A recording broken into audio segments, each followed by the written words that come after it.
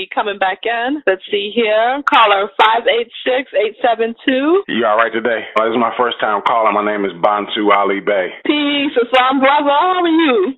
Islam, hey. But yeah, so did you have a question or comment that you wanted to share? Actually, for Dr. Sebi, he talked about minerals being in a phosphate form versus a sulfate form or some other type of form. Are all the minerals that we need to take supposed to be in a phosphate form? But I also wanted to speak to him, too, about the whole concept with vitamins. And why are those vitamins, like, pretty much promoted more than the minerals? So, I was going to say briefly on that, I know that a lot of the vitamins that are being promoted are synthesized versus something natural that you would get from a plant-based food. So naturally, when something like that is being promoted, it's more than likely a detriment to your health. I see what you're saying with that. But yeah, what I'll do is I'm going to try to get him back on the line, and then we'll be patching you back in. And everybody that's listening, Dr. Sebi. I don't know what happened. We got disconnected. Okay.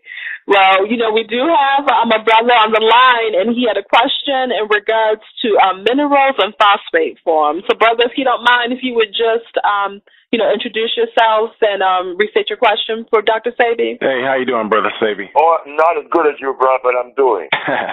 Yeah, I've listened to a couple of your lectures, and I noticed that you said we need iron phosphate versus iron oxide, and you said we need some other things in a phosphate form. So I'm wondering if all the minerals that we take are supposed to be in phosphate form, or is there something different? No, on the phosphate form, meaning that one is a plant, one is a rock. Whenever you want to make aluminum, then you go to this thing they call bauxite. That's to get out of the soil, calcium and dolomite. Like, for instance, when the blood needs iron, you cannot go to the ground and get a rock that has iron, that's a soil, because the body cannot digest that. The microvilli in the intestines would not digest that because it's a rock. It doesn't have enough oxygen in it. You see, we got to go back to carbon, hydrogen, and oxygen. With the plant itself, like the sarsaparilla, it has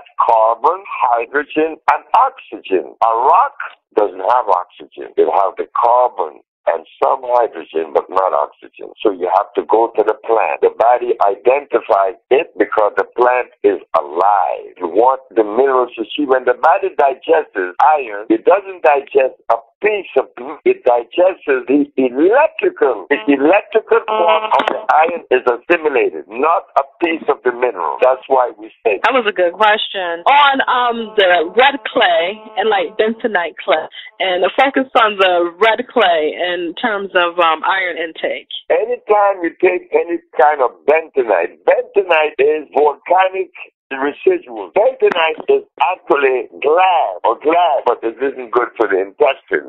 Bentonite doesn't have anything in it that the body needs. It's an oxide. It's not alive like a plant. And the other question was, beside the bentonite?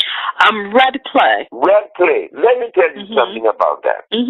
There are many animals that eat that clay. Parrots eat that clay. Elephant eats that clay, a certain clay. I don't know if that applies to human beings.